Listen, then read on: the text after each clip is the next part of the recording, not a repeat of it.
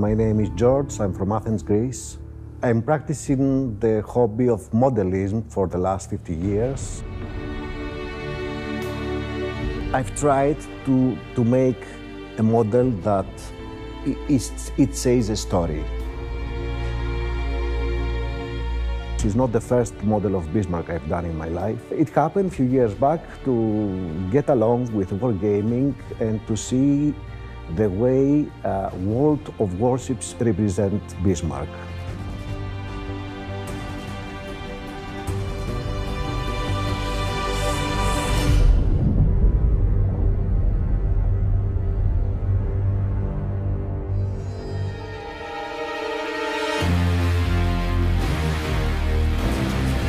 It is very likely that Battleship Bismarck is the most famous ship of World War II. For some, she was a source of pride. For others, she was the sword of Damocles hanging over the Atlantic Ocean, the body of water through which the most vital British sea routes pass. The ship was a perfect incarnation of the prevalent idea of that time that only steel giants equipped with powerful guns and thick armour could truly rule the seas. Battleship Bismarck represented the greatest triumph of that idea, and her fate its grand fall.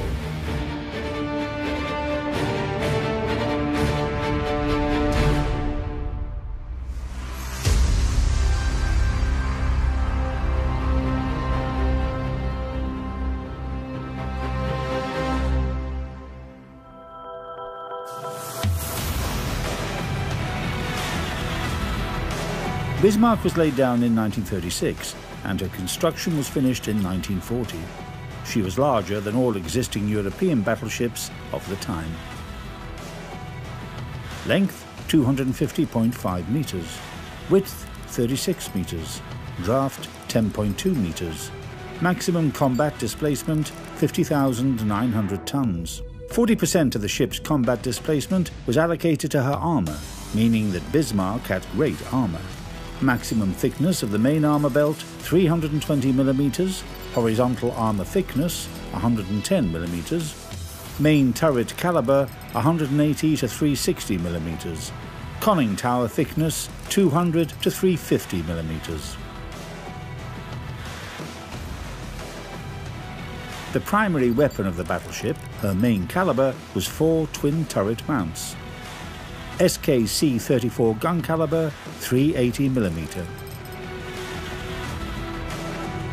Her secondary battery artillery was primarily designed for fighting against destroyers and was presented with 12 150mm guns mounted in 6 turrets. In terms of the battleship's AA artillery, the following guns were installed: 16 105mm guns in twin mounts, 16 37mm twin AA guns, 12 20mm automatic AA guns. For reconnaissance and artillery guidance control, Bismarck had 4 Arado R-196 seaplanes. The battleship's propulsion consisted of 12 Wagner superheated boilers and 3 geared turbines manufactured by Blohm & Voss and could produce up to 138,000 horsepower.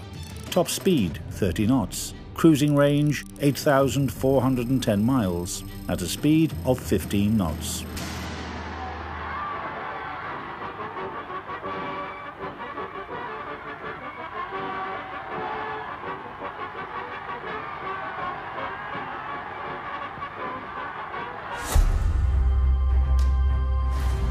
A grand ceremony marking the occasion of Battleship Bismarck entering service was held on August 24, 1940. The same night, the ship had to repel a British air raid on the shipyard in Hamburg. The battleship didn't take any damage. Meanwhile, Kriegsmarine Command had developed a detailed plan of operations for their surface ships. Their strategic task was to put pressure on Allied communications in the Atlantic Ocean. This would force the Allies to redeploy British battleships to the Atlantic from the Mediterranean Sea, so as to protect the convoys under threat. This would shift the balance of power in Germany and Italy's favour in the Mediterranean. On May 19, 1941, Bismarck set out on her first combat raid. Heavy cruiser Prince Eugen joined Bismarck for the raid. 2 days later, the British Admiralty received a message that 2 heavy German ships had been spotted near Norwegian shores. The home fleet was put on an alert. while battlecruiser Hood and battleship Prince of Wales were sent to intercept the raiders. An alarm went off on Bismarck in the morning of May 24. The British ships had been spotted to port. The British opened fire from 22 kilometers at 5:52 a.m. 3 minutes later, Bismarck responded, firing salvos at the leading enemy ship, battlecruiser Hood. The enemies were getting closer to each other.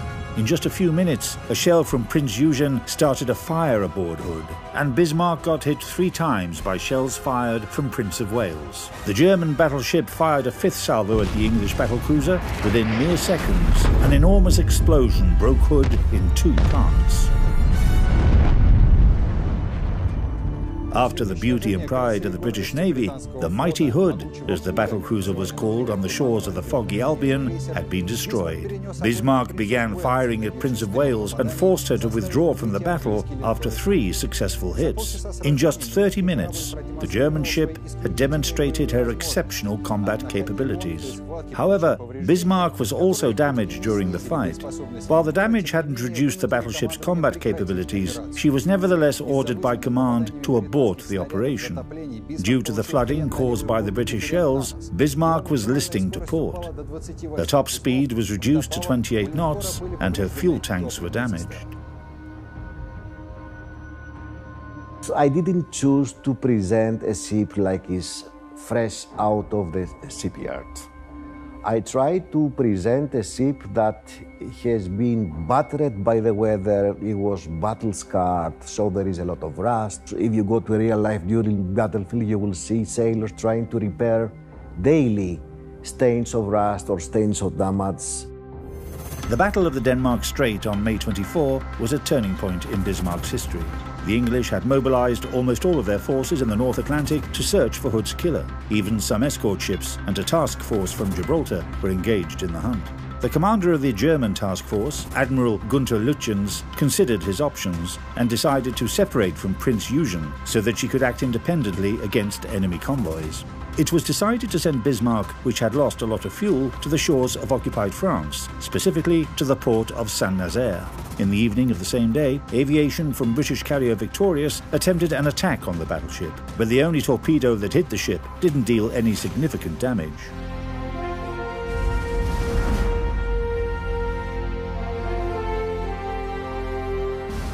A lot of people considered that the Swordfish was out of date at the beginning of World War II, and in a sense that's true. But when it was designed in 1935, it was an extremely useful and good aircraft. Its speed was good for the day at 139 miles per hour, and its capability for carrying a torpedo was exactly what the Navy needed. Fairey's Swordfish performance characteristics. Length 11.07 meters, wingspan 13.8 meters, maximum takeoff weight 4,036 kilograms, engine Bristol Pegasus 3M, 690 horsepower, top speed 222 kilometers per hour, combat load 3 bombs, bomb weight 227 kilograms, torpedo 702 kilograms.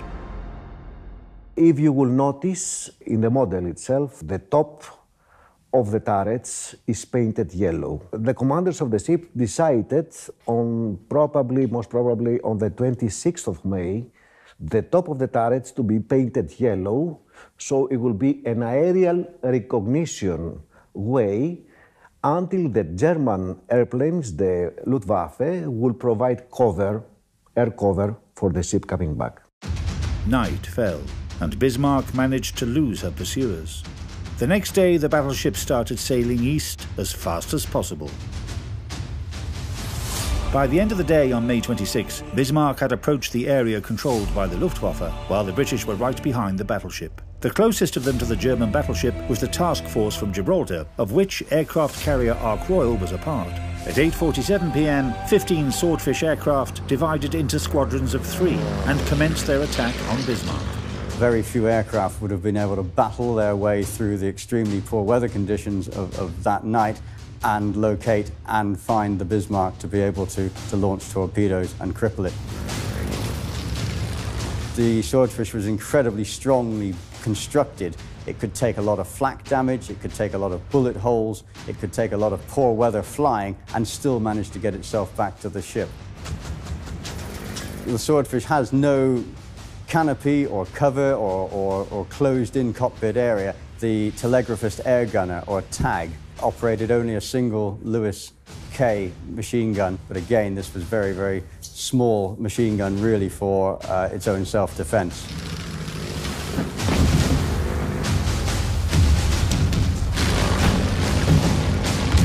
The Swordfish could fly almost touching the wave tops down to 20, 30 feet above the waves, and this was under the enemy fire. The Bismarck found that it couldn't range its guns low enough to shoot the aircraft, incoming aircraft, out of the sky.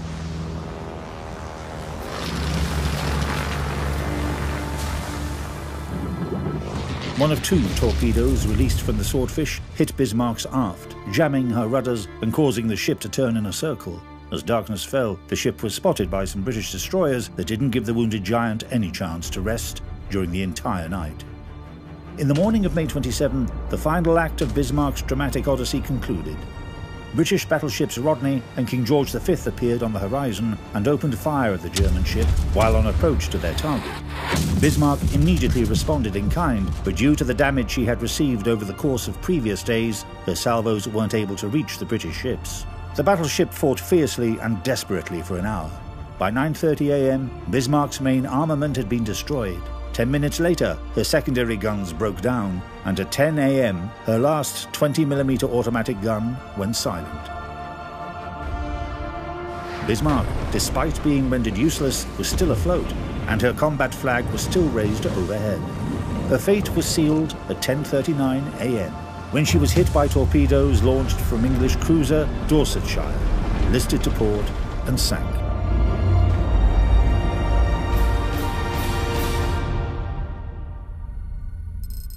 "57 surface ships and 8 submarines of the Royal Navy directly participated in the operation against Bismarck. Battleship Bismarck's 9-day voyage became known as one of the most dramatic episodes of the naval combat during World War II. It brought both the greatest victory and one of the most significant defeats of Germany's surface fleet. The German Maritime Command were forced to rethink their plans to use large surface ships in raids against Allied convoys. The British Admiralty also had the chance to evaluate the Kriegsmarine's capabilities and decided to focus large forces of the home fleet in the North Atlantic Ocean to deflect any possible German threat. Bismarck had been destroyed, but her sister ship, Tirpitz, was still in service. The German Navy was still strong.